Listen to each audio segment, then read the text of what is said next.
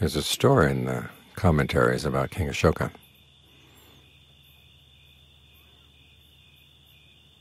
When his father was still king. Ashoka had many brothers, and there's always the question of which of the brothers would become the next king. One day the family went to visit an astrologer, and some of the brothers were sitting on little portable thrones they had brought with them. Ashoka happened to be sitting on the ground.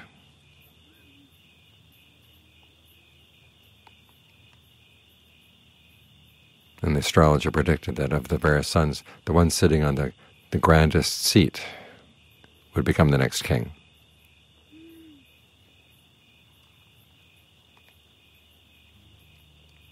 And Ashoka said to himself, okay, what could be grander than the earth? So here we are, sitting on the ground. Remember that the Buddha on the night of his awakening was sitting on the ground as well.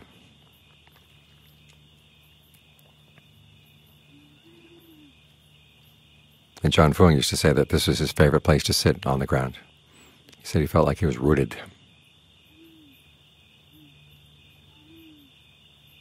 Think of the energy, and the breath energy in the spine going down through the tailbone down into the ground.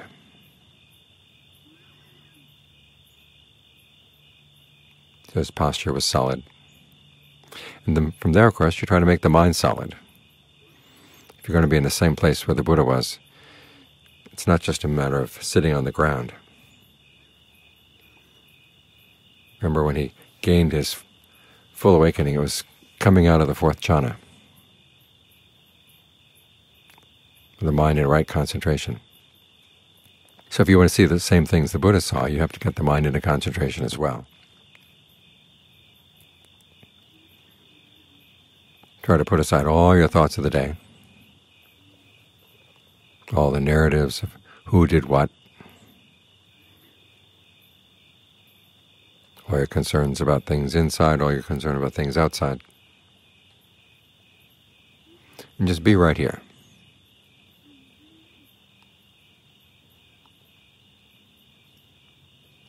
You think of the various modes of knowledge the Buddha had on the night of his awakening. There was the narrative mode, when he could remember his previous lifetimes.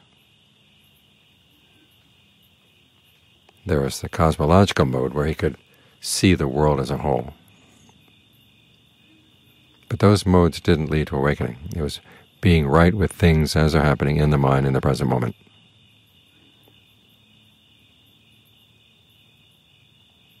As you're getting the mind into concentration, that's exactly what you're doing.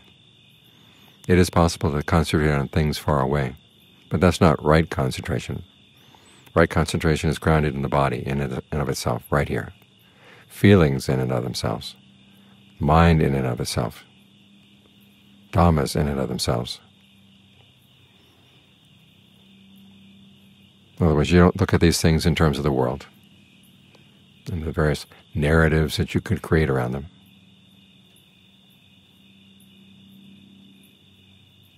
You look at them simply as they're experienced right here, as types of fabrication that the mind is engaged in right here.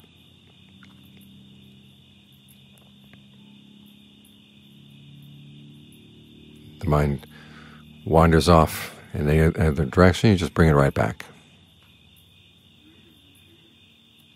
Because you want to see what the mind is doing as it fabricates. And if you wander off, you're going into the fabrications, into those little states of becoming that it creates.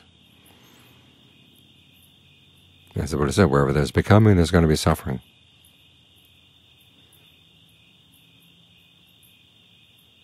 So you create this state of becoming, which has a minimum of suffering, the state of becoming of the mind in right concentration, so you can watch the other ones. Watch them, but watch them from the outside.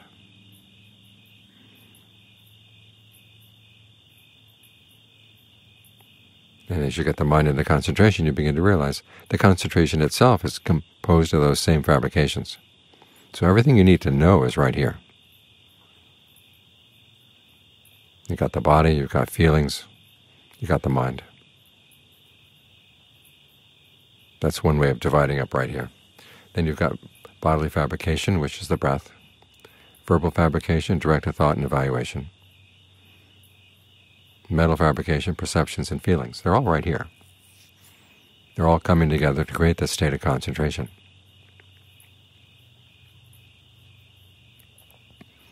But for the time being, don't try to analyze things too much. Just put things together. Try to keep them solidly together.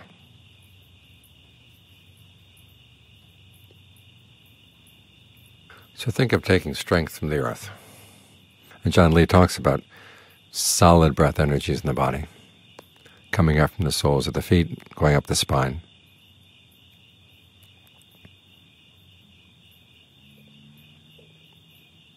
And then try to bring that same quality of solidity into your mind. Because ultimately, of course, you want the mind to be more solid than the ground.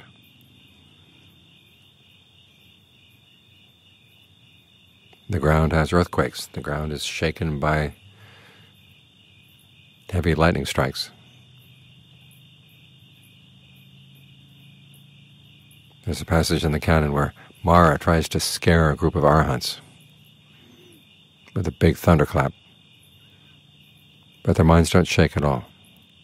That's the kind of quality you want, because we live in the world where there are a lot of things that can easily shake the mind. Aging comes, illness comes, death comes. Separation from the people we love.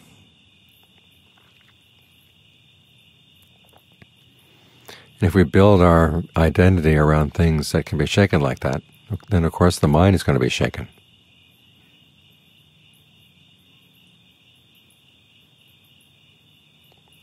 You have to construct a different identity inside as part of the path.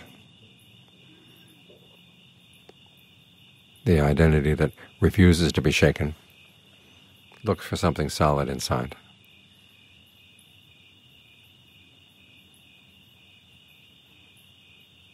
So even when really bad things happen, you don't have to suffer. As the Buddha said, this is one of our motivations for practicing, is that bad things are going to happen,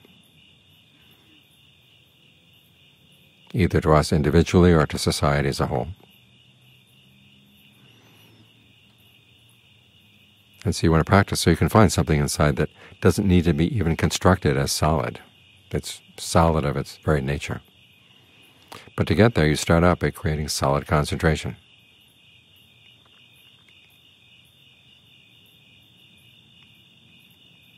So as you meditate, try to think of this quality of solidity. It doesn't have to be heavy. It doesn't have to be dense.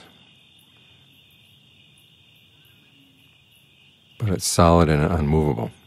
That's the quality of mind you want to develop.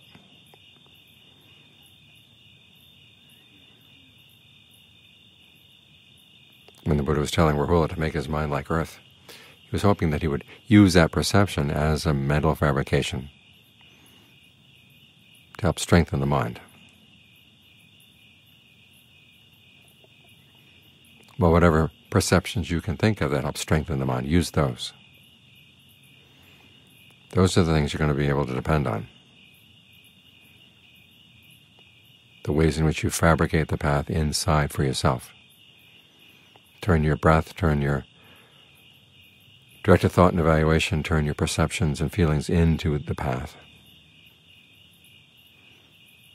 And that way, wherever you go, you've got something you can depend on.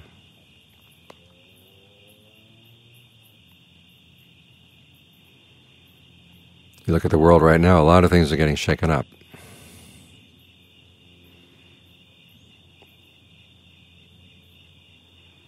And to live in a world like this without suffering, you've got to make your mind unshakable.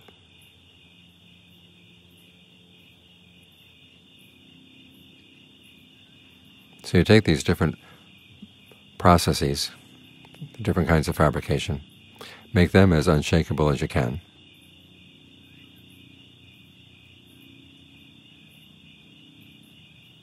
And as the Buddha says, that they will provide an opening to something that really is unshakable.